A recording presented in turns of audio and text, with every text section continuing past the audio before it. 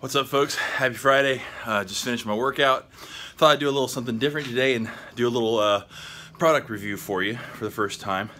So recently I signed up for my third strongman competition, and it includes several events with Sandbags. So there's like a load and carry race where you do three different size bags that you got to run 50 feet and load on a platform.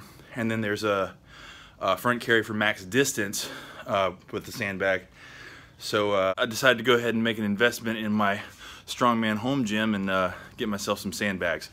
So without further ado, here are the Muscle Pirate strongman sandbags.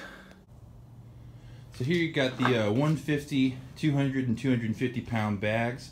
I've gotten a lot of use out of the 150 and 200. The 250 still pretty much kicks my ass, but at any rate, so I think they're made of nylon. It's super durable. I've definitely put these two through hell in the last couple weeks, and they've held up really well.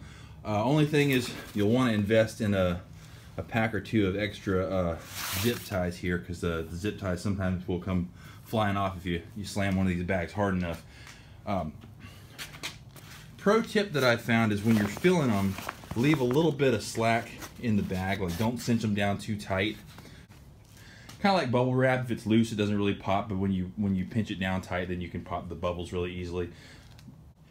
Anyway, so that's my first real strongman purchase other than my axle bar, and I might talk about that another day.